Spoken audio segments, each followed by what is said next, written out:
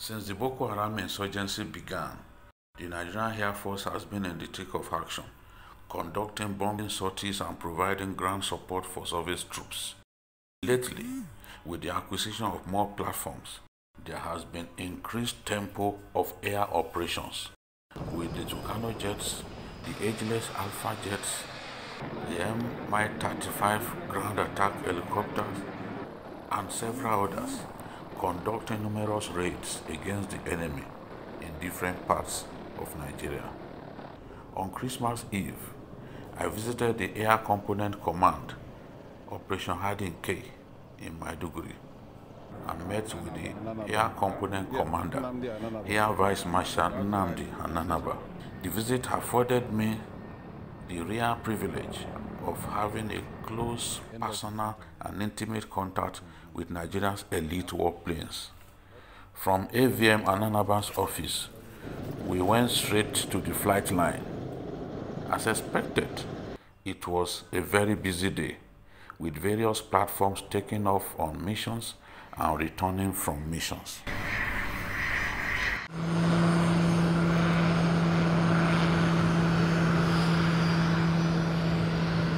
An opportunity for me to interact with young pilots fighting for their fatherland and acquire more knowledge about the warplanes.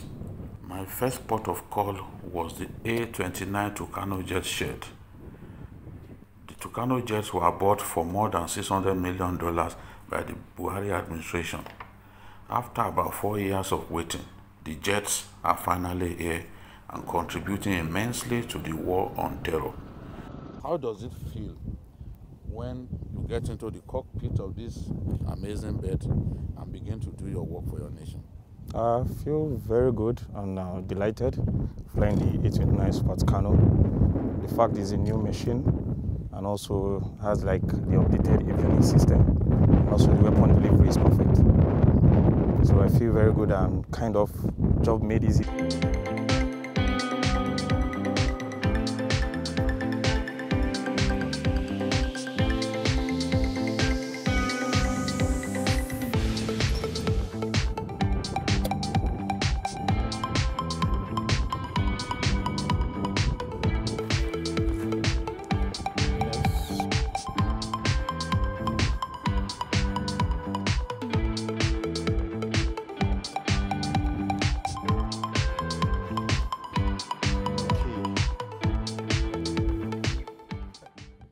What an amazing warplane.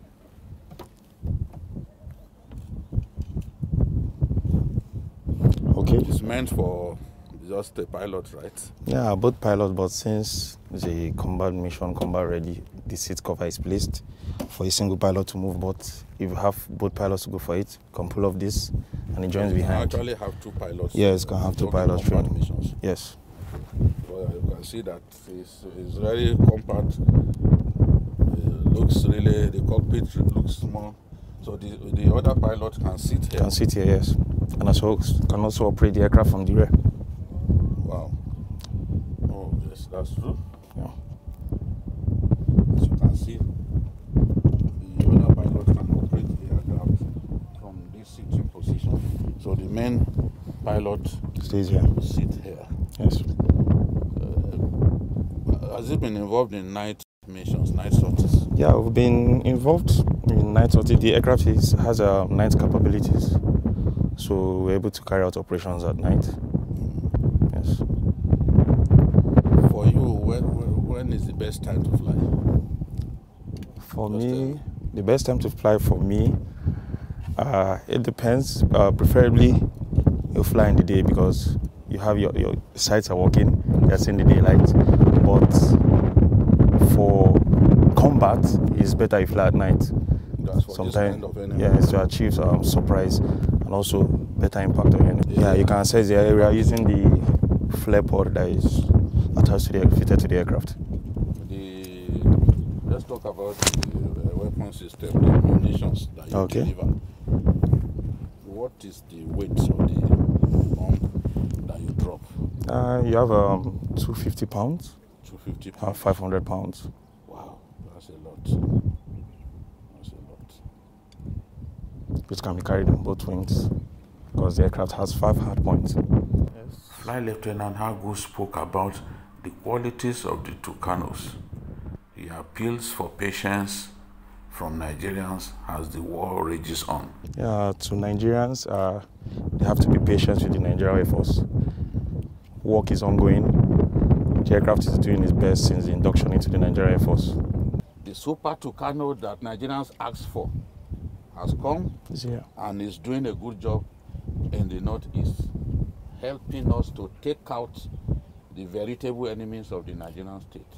The Alpha Jet is one of Nigeria's most iconic and resilient warplanes. It is very rugged. The French-built warplane is used for both training and combat missions. Flight Lieutenant Y.S. Ahmed explains why the Alpha Jet is so irresistible. The Nigerian Air Force will basically use it to train pilots. After basic training, you come on the Alpha Jet to get your limited combat rating, and thereafter start flying operationally for the Air Force. Here in Operation Hadinke, we conduct arm recce, air interdiction, close support missions, and also arm escort mission, and we also conduct training here as well in theater. Currently, there's a pilot that is currently undergoing training and will soon be finishing in about 2 weeks' time, hopefully. The Alpha Jet is very reliable. In terms of the firepower it can carry, you can see it carries about 18 rockets on this side and 18 on the other side, so that's about 36 rockets. Also has the capability of carrying bombs on the both inner and outer pylons, and also the under pylons who can carry guns as well. So in terms of the ammo that the aircraft can carry, it can carry a lot, and also it's maneuverable, and it can achieve a lot in one mission. How much love does the Boko Haram terrorists have for this? I don't think they would love to see or hear the sound of this aircraft. When you are in the air and you are moving towards a target area, what do you see the terrorists do? Give me an idea of what you see the terrorists do. Mostly they don't see us coming, but for those that see us coming, they have no option than just to run away from where they are.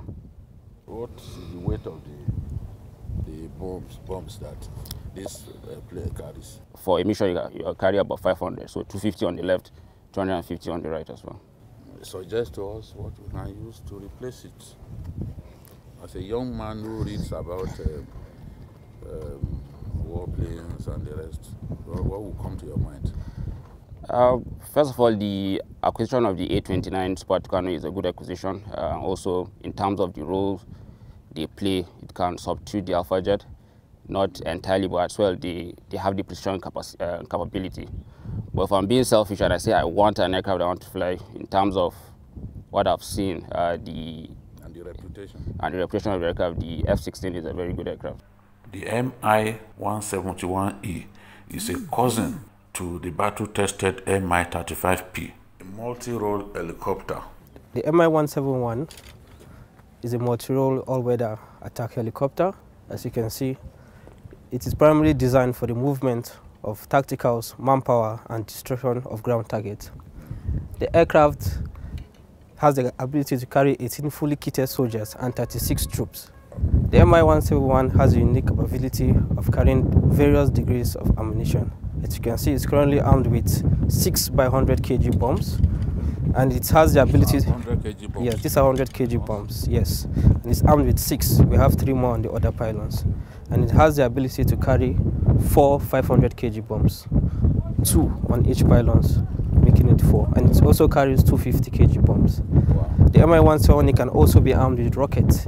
It carries various degrees of rockets ranging from S8 rocket, C5 rocket, and C8 rocket. And it can also be armed with cannons, with the 23 mm Geisha gun port. It can be armed on the wings.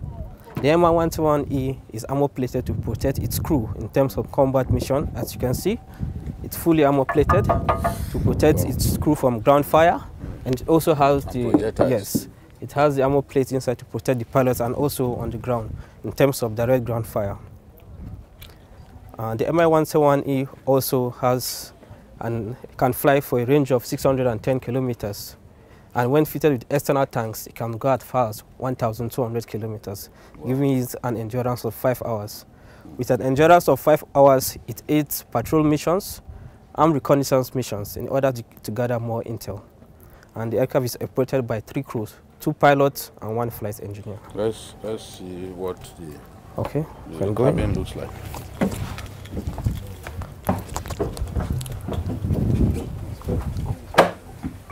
In terms of medical evacuation mission, the aircraft is capable of carrying 12 stretchers with 5 medical personnel on board.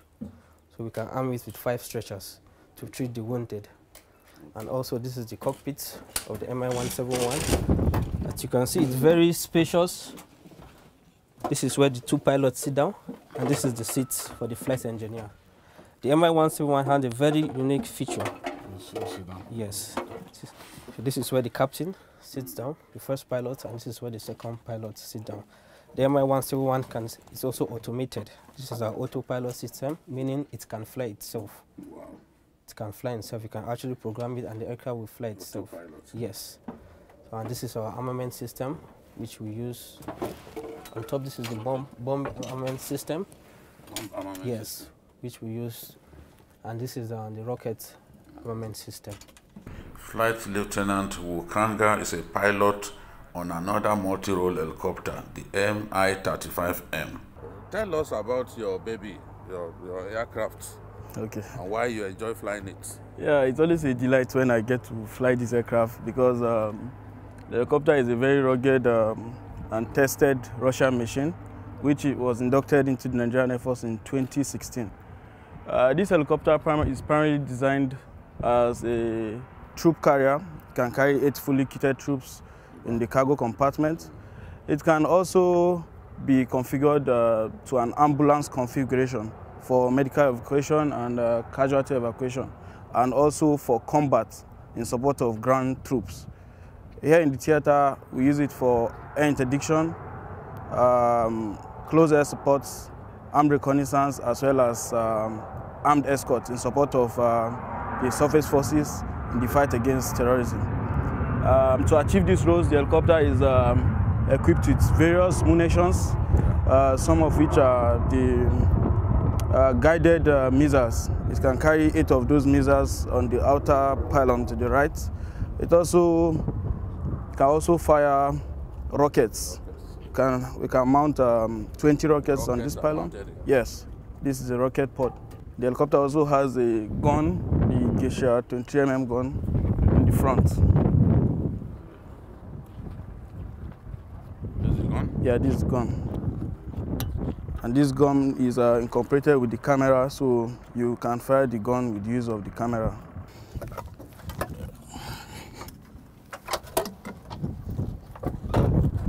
So this is where the pilot in command sits.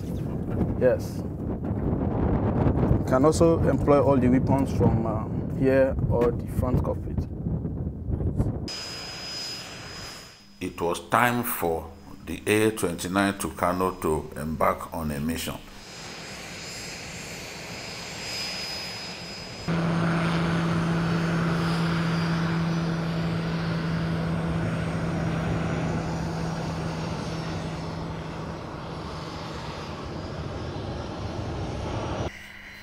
The Alpha jet was also being readied for battle.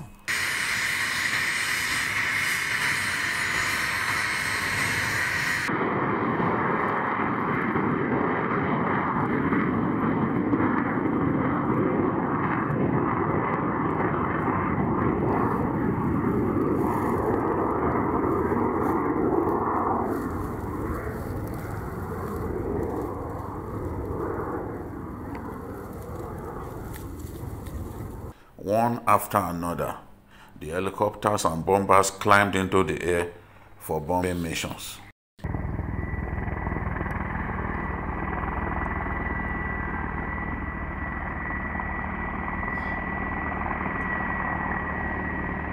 A delighted AVM Ananaba threw more light on the various platforms. What you have behind you here is the Mi-35M helicopter.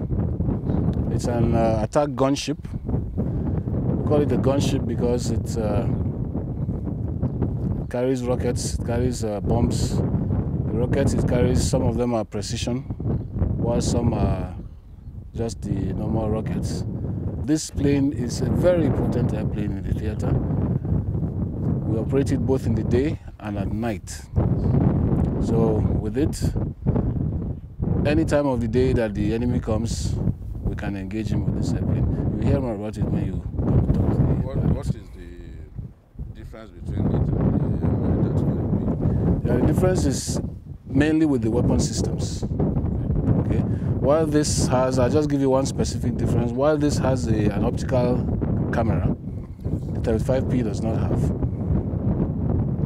And this also carries precision-guided rockets, but the Mi-35P does not have precision-guided rockets. Again, there are other mechanical differences. For instance, the landing gears, the configuration of the landing gears, and so on, that make the difference. But the airframe generally is the same airframe. It's the same airframe. But this is the MI. This one here. 71E. E, yes. So basically, it does the same job. Yeah, it does. Providing close air support. This is more of a utility helicopter. Utility in the sense that it can carry cargo. Okay. So we use it for logistics resupply, both deep into enemy territory where the troops are, and also between units within the theater. Now, aside that, it is modified for attack as well. If you look at the airplane, you can see bombs mounted on the racks. So we also use it for bombing. Yes, these are bombs. You can also fit it with rocket pods, such that it can fire rockets from the airplane. He is happy to have the ageless but very useful Alpha jet. Yes, it's been with us since 1984 and it has been very effective and it's still working. If you leave me, I will not let go of this aeroplane. Let me hug it in your presence. Beautiful aeroplane. That's the Alpha jet. The Alpha Jets, doing a very good job. Resilient and ageless war machine of the Nigerian Air Force. Tell me a few things about this ageless. Yeah, it's a light attack platform. When we bought it, or when we got it into the Nigerian Air Force inventory, it was brought in as a leading fighter trainer to be used in the Air Weapons School Kainji to train our combat pilots. But it had the dual role of being a combat airplane and a trainer airplane. So we started using it as a trainer airplane. But when the conflict in Liberia started, we started to use it as an attack platform. It has both roles, but now Liberia made us deploy it fully as an attack platform. And since then, it has been the workforce of Nigerian Air Force, the workhorse of Nigerian Air Force for all our combat operations. It remains very useful. It remains very, very useful. Very, very useful. So there is no plan to decommission it? No, I don't want it decommissioned. It's very good for me. I'll keep it there. It's going to take other platforms a very tough job to take over the role of this airplane. He also spoke on the F-7 supersonic jet and the JF-17 fighter jet recently acquired from Pakistan. The newly acquired JF-17, those have multi-role capabilities as well, but their primary role is for air-to-air. Air-to-air, that is to say, fighting against incoming enemy threats through the air. But they can still be used for air-to-ground purposes. But their primary role is for air-to-air. So, I guess right now we do not have a cause to engage enemy airplanes. As it is now, the conflicts we're involved in, none involves air combat with enemy airplanes. So that day could come. So that day could come, yes, and that's why we have them. We always have to plan for the future. So getting those airplanes is to make sure that when the future war comes, we are prepared to deal with those challenges. To Air Vice Marshal Ananaba, the Super Tucanos offer new capabilities and possibilities. With the Alpha jets, we don't have precision capability.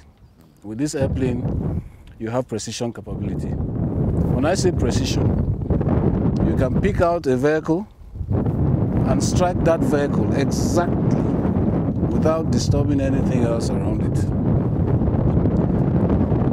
With these aircrafts, it can search on its own, while the Alpha Jet will rely on another airplane to search. This airplane, you can zoom in on the camera there, that's the camera under it there. It has the capability to search for targets on its own and engage those targets. So that is one lapse we had with the Alpha Jets that this has covered up for. If you look at the rocket pod, you will just see about 7 slots in there. 7 slots. On the Alpha Jets, you have 32 slots. Wow. Here you have 7 slots. So what does that tell you? This airplane is meant to fire 1 rocket, 1 gun truck. So it doesn't need to carry too many. It's sure of hitting its target. So that's a good thing we have about it. Keep it up there. It looks for its own target, finds its own target, it kills its own target, and it's a beautiful machine. He's happy about the synergy between the armed forces and went on to address the concerns of some people that the Air Force is sometimes slow to respond to attacks by the enemy. There are so many factors that affect response time. Some tend to look at response time as simply how quickly are you able to jump into your airplane, take off and get there. But there are other factors that come in. Let me use the scenario of a soldier in the unit who comes under attack. Firstly, he has to respond to that attack. After responding to that attack, he has to understand the scenario or understand the situation before he now starts to communicate his situation. All these takes a bit of time. All this takes a bit of time. Before that soldier responds to the attack, appreciates the situation, picks up his radio and starts to communicate, a bit of time has gone. Then now the information gets to the air component, and the air component starts to scramble. The pilot jumps up, he has to go pick his gear. The technicians have to run to the airplane. If it is out in the open, which we are usually out in the open when we are on alert, he has to prepare the airplane. Before the pilot comes in, gets in, straps in, then goes through the checklists of starting up the airplane. He starts, then he has to taxi out and then take off. And depending on where the attack is, it may be one that is just 10 minutes away, it may be one that is 1 hour away from flight. All these are factored into the response time. And it cannot be the same.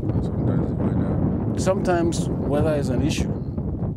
If the Air Force maintains absolute commitment, discipline, dedication to duty, and continues to synergize its efforts with other security agencies, the victory over the enemy is assured.